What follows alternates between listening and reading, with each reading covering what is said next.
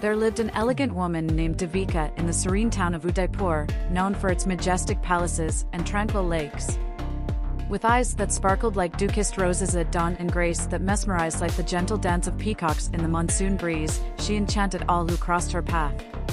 Devika carried herself with poise, her every movement a symphony of elegance that whispered tales of love and longing.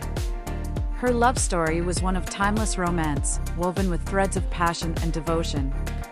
She met Arjun, a dashing young artist, amidst the vibrant colors of the Holi festival. Their eyes locked in a moment that seemed to suspend time itself, and from that instant, their hearts beat as one.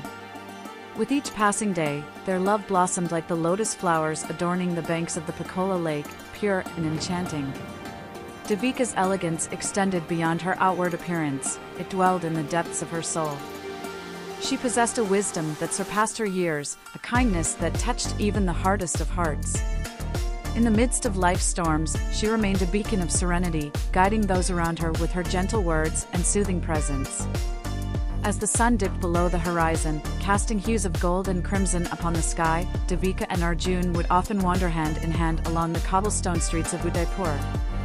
They would lose themselves in the enchanting melodies of street musicians, their laughter mingling with the soft strains of the sitar and tabla. In those moments, time stood still, and their love felt eternal. In the embrace of Udaipur's timeless beauty, Devika and Arjun's love story unfolded like a delicate tapestry, each thread woven with the utmost care and devotion.